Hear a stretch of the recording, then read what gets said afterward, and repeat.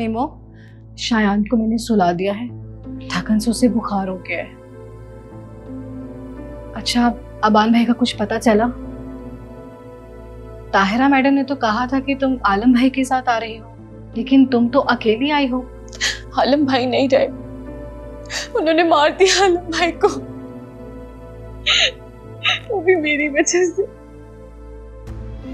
जालिमों ने तो मेरे बच्चे को भी नहीं छोड़ा, उसको भी नशावर चीजें देते रहे जिस वजह से वो ठीक नहीं है। चलो, तुम परेशान मत हो, मेरे ख्याल से हमें शायान को डॉक्टर के पास लेके जाना चाहिए। तुम ऐसा करो, अंदर चल के कुछ रेस्ट कर लो। अस्सलाम वालेकुम, आप निम्मो है ना? कैसी हैं आप? जी वालेकुम अस्सलाम, मैं ठीक हूँ। निमो, ये कामरान है, मेरे हस्बैंड। आप जा रहे हैं? हाँ, मैं जल्दी आ जाऊंगा और तुम अपनी फ्रेंड का ख्याल रखना। इन्हें यहाँ पर किसी किस्म की कोई तकलीफ नहीं होनी चाहिए। जी जी बिल्कुल ठीक है।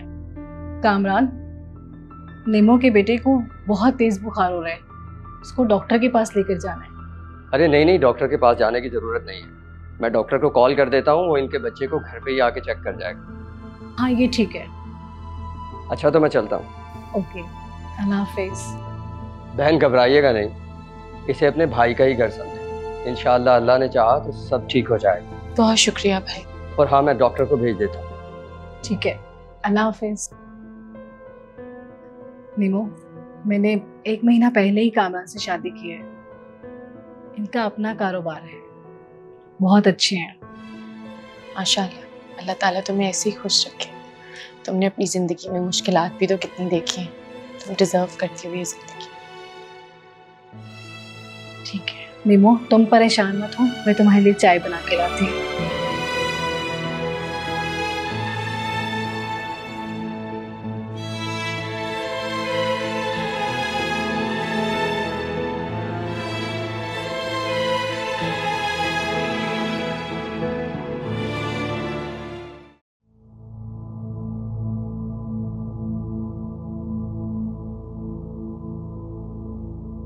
हाँ बोलो।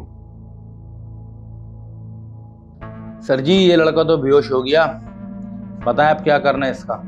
कैसे बेहोश हो गया? अच्छा ठीक है, मैं आता हूं, ज़ियान का वेट कर रहा हूं, जब तक तुम लोग उसे होश में लाने की कोशिश करो। ठीक है।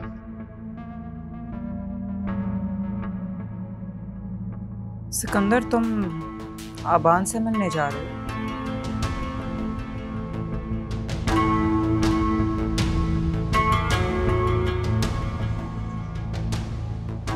जाऊंगा, लेकिन अभी नहीं। क्यों? तुम्हें बड़ी फिक्र हो रही है? फिक्र? माय फट, मुझे तो सिर्फ इस चीज की फिक्र है कि वो कहीं इतनी आसानी से मर ना जाए।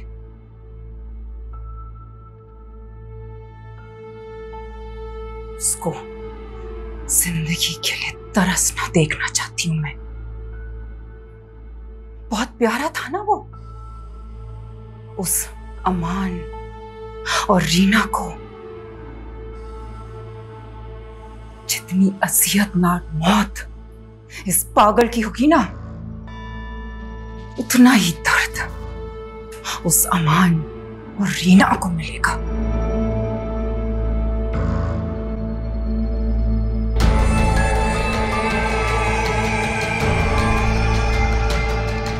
तुम फिक्र ना करो, रीना और अमान की तरह इस पागल को भी ऐसी दर्दनाक मौत दूंगा कि मौत भी काम उठाएगी।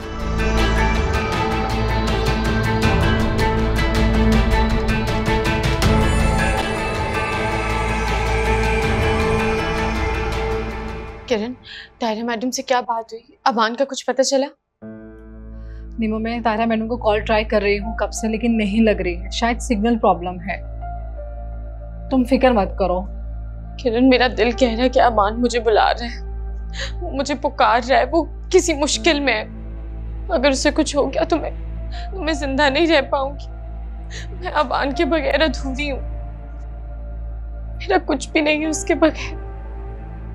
नीमो, तुम फिक्र मत करो, अबान भाई बहुत जल्द हमारे साथ होंगे, तुम बस दुआ करो। जी जी मैडम, मैं बिल्कुल। किरण, ये जरा मैडम से बात करो।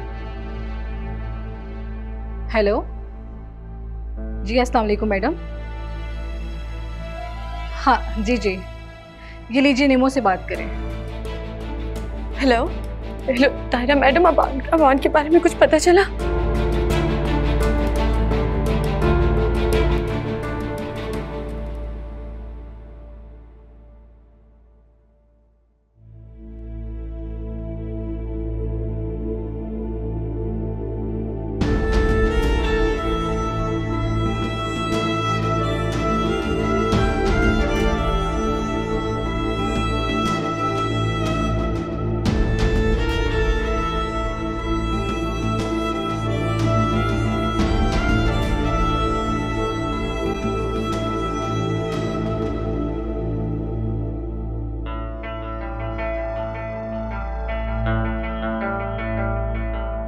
मामा, मामा आप? मामा मुझे पता था आप मुझे ढूंढते ढूंढते यहाँ पे आएंगे। मामा प्लीज मुझे यहाँ से ले जाए। मामा देखिए ना सिकंदर अंकल और ज़ियान ने मेरे साथ क्या की। मामा वो बहुत बुरे हैं। मामा मुझे प्लीज अपने साथ ले जाए, निम्मो और शायान के पास ले जाए। प्लीज मुझे ले जाए अपने साथ। खोलो इसे। मैडम, सिकंदर साहब ने मना किया। सिकंदर सर, जो मैं बोल रही हूँ करो, खोलो इसे। खोलो।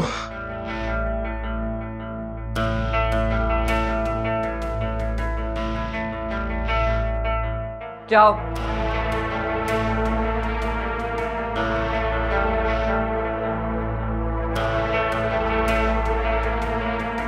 अबान माय बेबी, बहुत दर्द दिया ना तुम्हें ज़ियान और सिकंदर अंकल ने।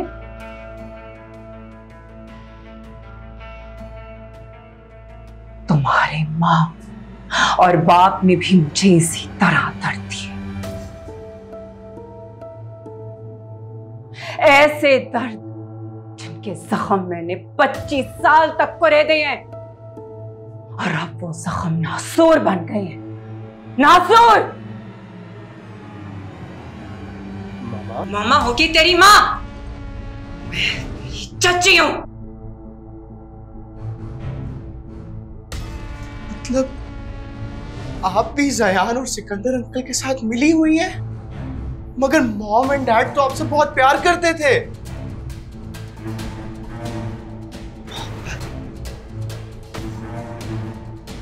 रोशनी ने भी बहुत प्यार किया था अमान से, बहुत सारा प्यार। तुम्हें पता है अमान का बेटा होने की वजह से मैंने तुम्हें हमेशा बहुत सारा प्यार दिया, मम्मा वाला प्यार। लेकिन रीना का बेटा होने की वजह से तुमसे नफरत की, नफरत। रीना से नफरत करते हो ना? हाँ बोलो, नफरत करते हो ना रीना से? वो हालात मैंने ही पैदा किए थे कि तुम रीना से नफरत करो। नफरत। मम्मा ऐसे मत, हम घर चलते हैं प्लीज। मम्मा तुम यहाँ से कहीं नहीं जा सकते। मम्मा मैं हाथ जोड़ता हूँ, मुझे घर जाने दे। शायान और निम्रा मेरा वेट करे, मुझे जाने दे प्लीज। निम्रा और शायान तुम्हारा वेट नहीं कर रहे हैं। तुम्हें पता है तुम्हारी पूरी फैमिली तुम्हारी पापा और मॉम के पास है। मैंने अमान से वादा किया था कि तुम्हारे पूरे खानदान को मिटा दूंगी। अब तुम्हें भी मरना होगा, तुम्हें भी इस दुनिया से जाना होगा यहाँ से। मामा, you can't do this!